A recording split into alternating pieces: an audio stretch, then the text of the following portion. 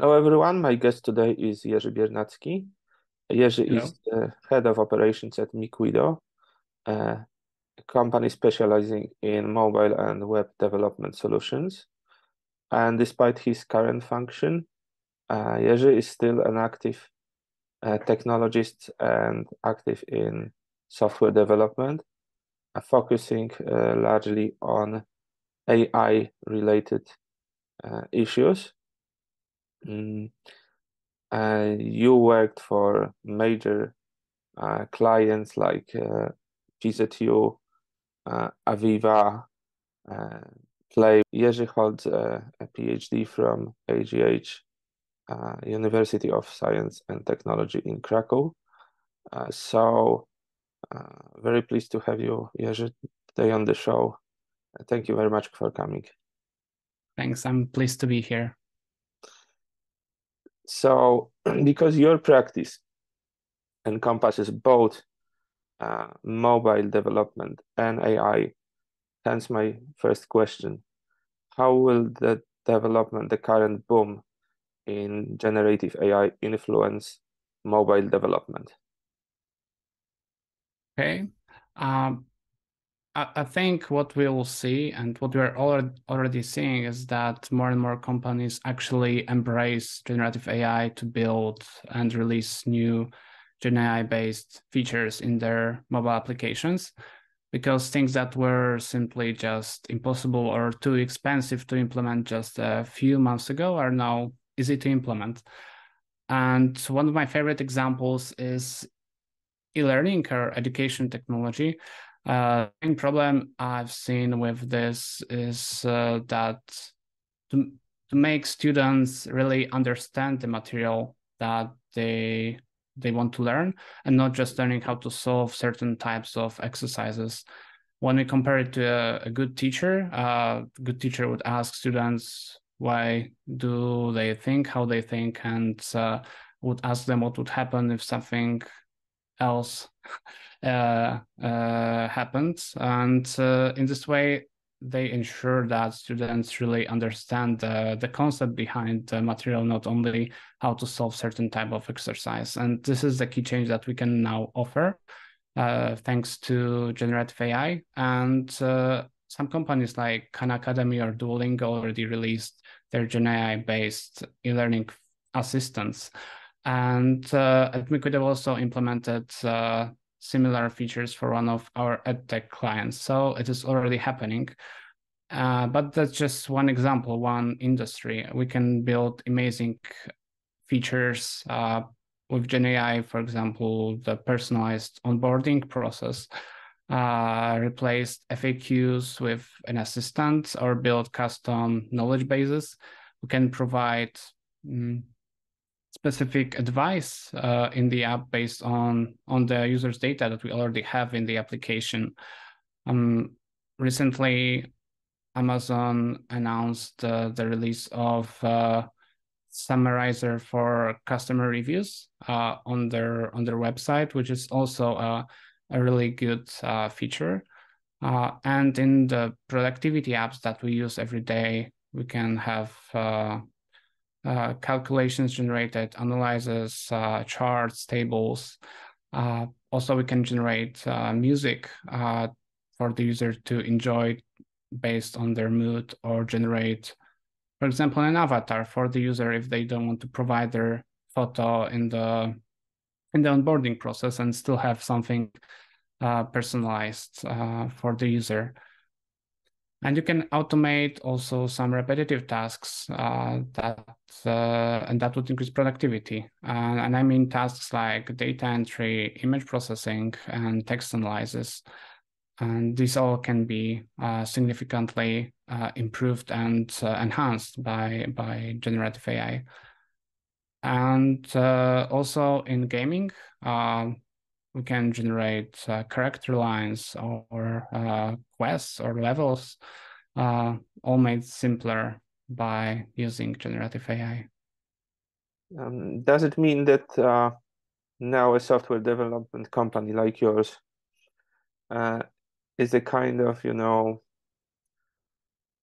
uh, matching different puzzles from different vendors of GenAI and creating an app out of it in a much more automated way?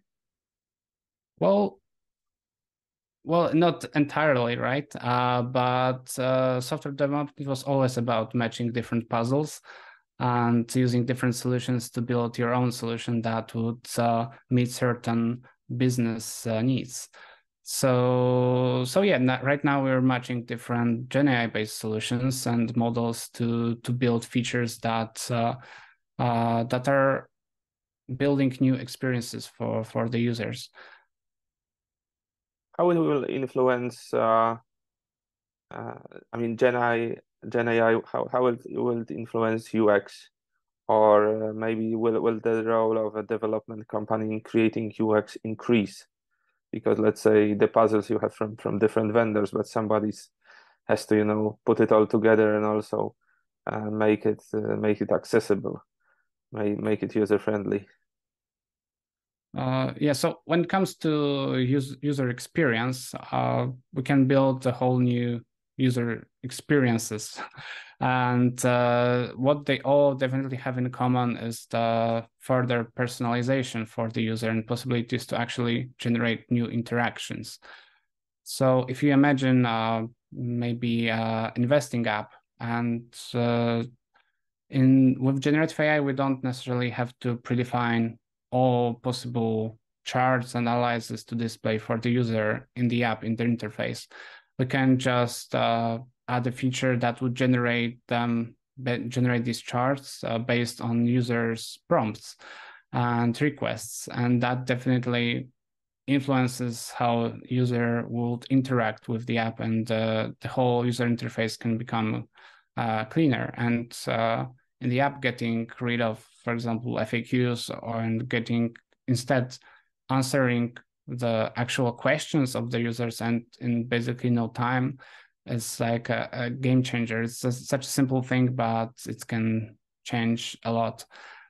Or like in e-commerce, not having to read through hundreds of reviews of the products and just to get the summary of that in a few moments is a big thing. For example, you can sum up videos and articles in 3 bullet points just to make user find what they need in much shorter time. And basically, it's also about efficiency, and many things are just made much easier for everyday users, like who are not professionals at certain tasks, like creating content, creating videos, retouching photos, and but also creating like emails or writing posts on social media or reports in at work. So yeah, I think it's all about supporting humans and human creativity. Where's the place for software developers in all this world? Because some people say, Gen AI will take off the jobs from the software developers. Maybe part of it, definitely yes, but still somebody has to, connect all the dots, all the tools to build solutions. So I'm not afraid that software developers will not be needed anymore. But it can be definitely very useful, and it's already used widely for coding. If I remember correctly, like a few months ago, Microsoft CEO Satya Nadella spoke that about 27,000 companies already are paying for the enterprise licenses of GitHub Copilot, which is basically probably the most popular tool for coding using generative AI. And there are many alternatives for GitHub Copilot that are right now developed and released.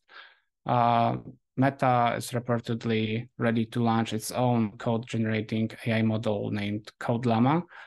And it's basically an open source alternative to GitHub Copilot and the OpenAI's Codex model. And yeah, these tools just aim to make developers' lives easier and to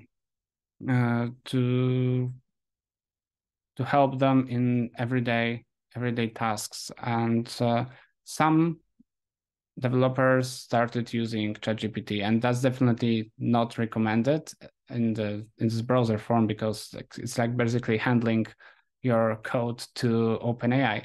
But you can still use ChatGPT through your own Microsoft Azure instance, so that way it's easier. And ChatGPT, like even such a general tool, can work as a mentor for code completion, for optimization, and explaining certain fragments of code, can provide insights into the design and structure of the code, and can help identify areas that may need refactoring or review. And it can also generate documentation based on the source code. There are also other tools like, for example, Mintlify, that can be used to automatically document the code, or the tool with a funny name like What the Diff, and it's basically the tool that helps in code review. And it's a tool that enables teams to write better pull requests, and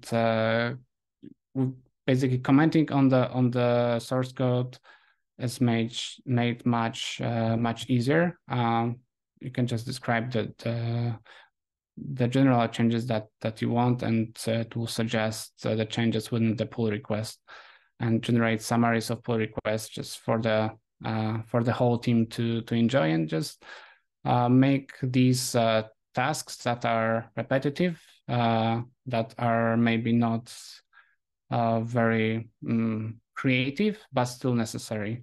So it can just help developers with that kind of tasks.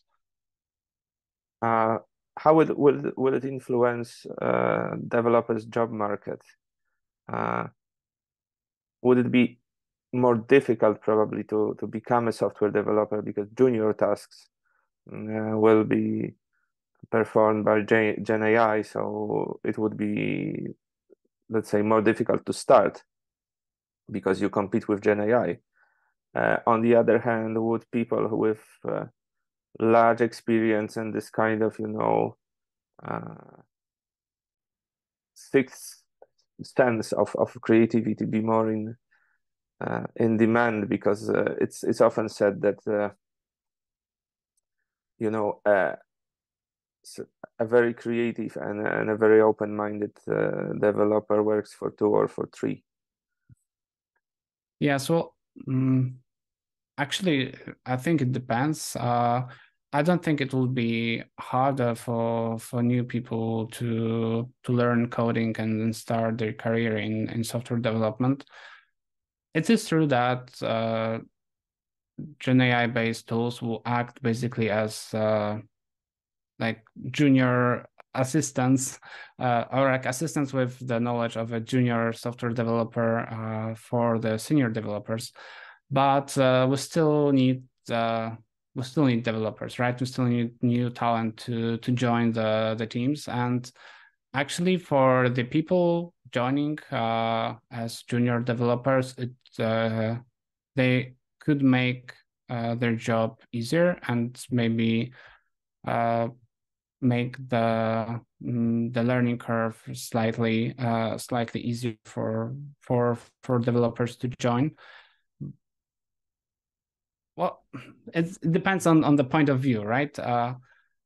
It's it definitely will impact the skills needed to develop applications, because it can be more, the prompting would be important, and how you would interact with these tools. And yeah, like right now, or in the previous years, we've seen that many developers were commonly using tools and internet and things like Stack Overflow. Well, they can use GenAI based tools to write that are not really connected with business logic. They're just they're just code that is the structure of the code that needs to be repeated in a few places for the whole project. And writing it takes some time, so you can just generate it using generative AI, and that makes it easier both for junior and senior developers, and it will help make the whole project more consistent in the structure. What fascinates me is will we have this kind of iPhone moment with Gen AI now? Because iPhone and the introduction of smartphones also created a new market for mobile apps, which didn't exist before, or not to that extent that after smartphones. Yeah, definitely. It's like it's like 14 years ago, Apple coined this slogan, like there's an app for that, and it basically was uh the like it was the main this slogan was basically this it marked the mobile revolution in the industry, and it was really true. Right now we see an era of like there's an AI for that. There are tools like spring up like mushrooms for different different tasks, and these AI tools will help in many ways in many industries. So I think it's kind of similar. Yeah, that's amazing. Do you think that, let's say, there will be certain markets for certain AI vendors, like one for Llama, one for ChatGPT, same as we have with iPhone and Android markets? Yes, I think so. Well, yeah, it can happen.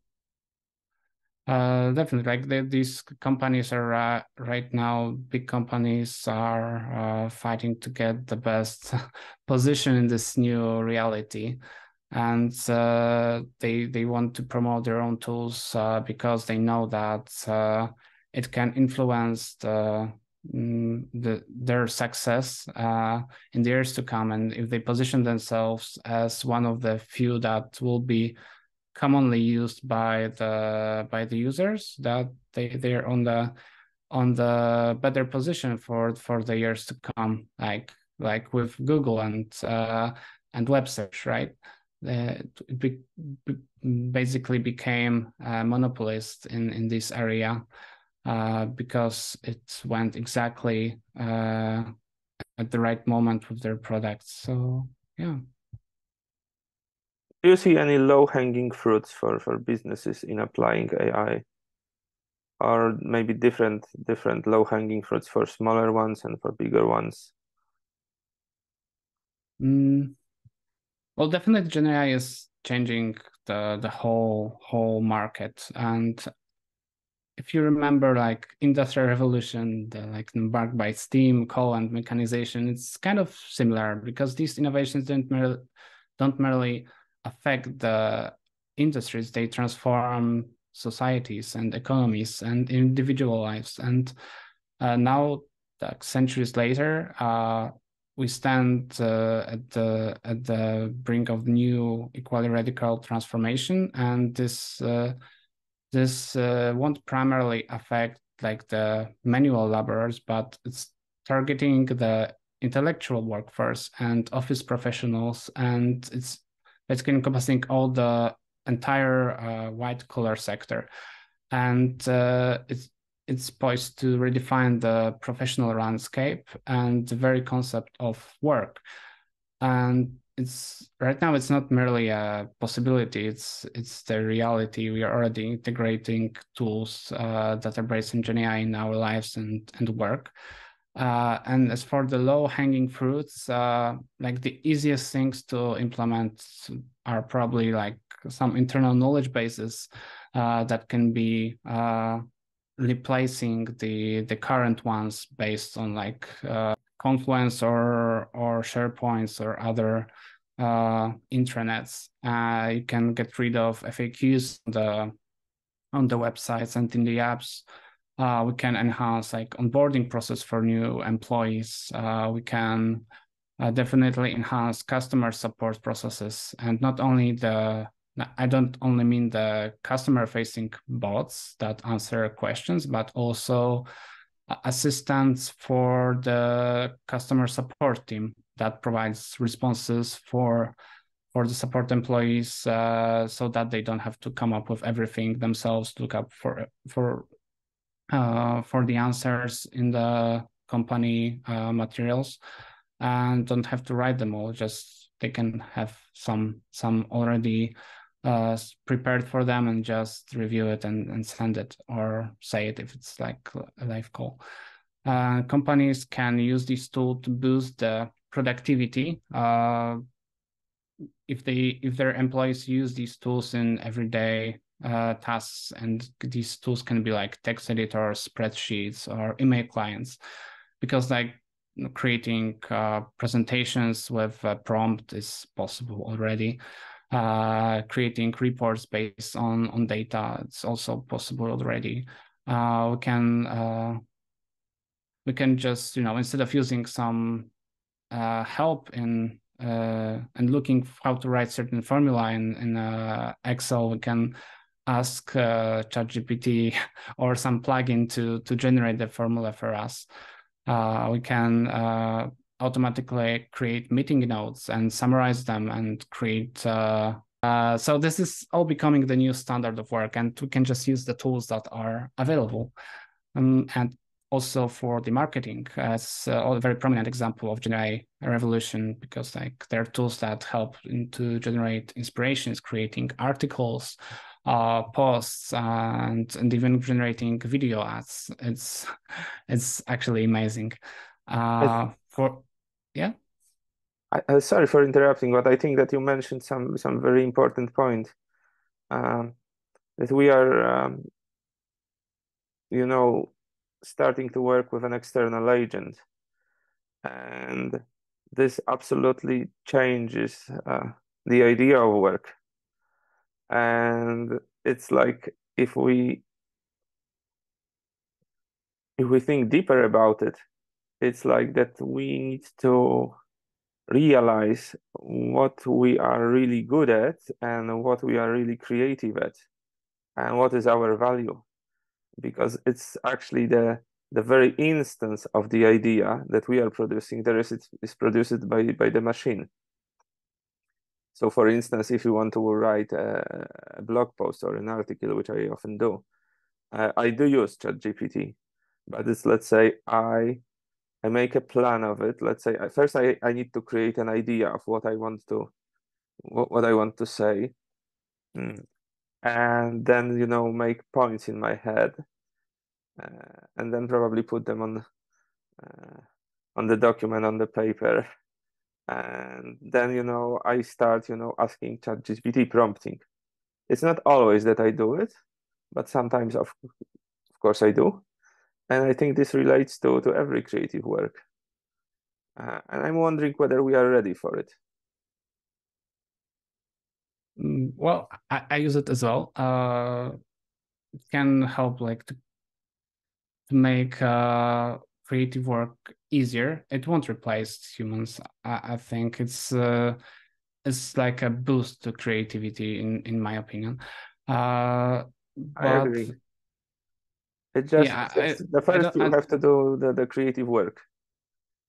Or yes, or ask for inspiration and be a critic of the output that you get. I like this approach personally, because for me it's very easy to be a critic. I have like a critical approach to what I get. So yeah, but your question was regarding it was about whether we are ready for it, right? Whether we are ready for it, because it pushes us to being much more creative and much more disciplined in our creativity. I think, well, I think there's some people are ready for it, some people are not. Depends on their approach and how progressive they are, I guess. I met many people. I tried to tell them how Gen AI is changing my work and how it could improve their work, but they were really not convinced, especially in the creative sector. People who write books or create music. These artists are often like they feel threatened. I think that these kind of creative jobs will be because like everyone can right now create music or article in a few moments. We can see the rise of articles or music or many kind of content that is generated, and it's like from their perspective it's like it's not art anymore. It's like it's just a creation made by a machine, and it's from their perspective it's a threat because it will devaluate their work. Like if we see a lot of because it's usually not the best stuff, right? It's like it might not be a crap, but it's definitely not the best art if it's just done in a few moments and just generated. It's But not only I art, think it's everything. I think it's also yeah, code. At the end of the yes, day, if the idea behind is not coming from a human being who thought this out, if it's just, putting something into Gen AI, it's garbage in, garbage out. yeah. Yeah, but I think some are really ready for it and they embrace it and use it to actually enhance their creativity, and they then don't allow it to like generate and just release what is generated. They just use it as an inspiration or use it to basically enhance some parts of their work, but not releasing it as it comes out. So I think it's not everyone is ready, but I think we'll get there, and I don't believe that it will totally devaluate the artistic work, because like the art will still for itself, and I think people will still value what is truly unique, and Absolutely. yeah. So but if you can create something unique and something valuable using GenAI, then why not? I don't see it as a bad thing. Yeah. Do you see a difference in approach between startups and larger organizations in adoption of Gen AI? Well, a, a lot of companies talk about implementing generative AI in this way or another. Like many, definitely startups are usually the first ones to adopt new technology, right? Because they are fast, they're agile, they want to be competitive on the market. And GenAI definitely gives them this competitive advantage they need. Enterprises are usually slower, but yeah, it's just because they're big organizations that have their structures, their processes, and to change any process takes time.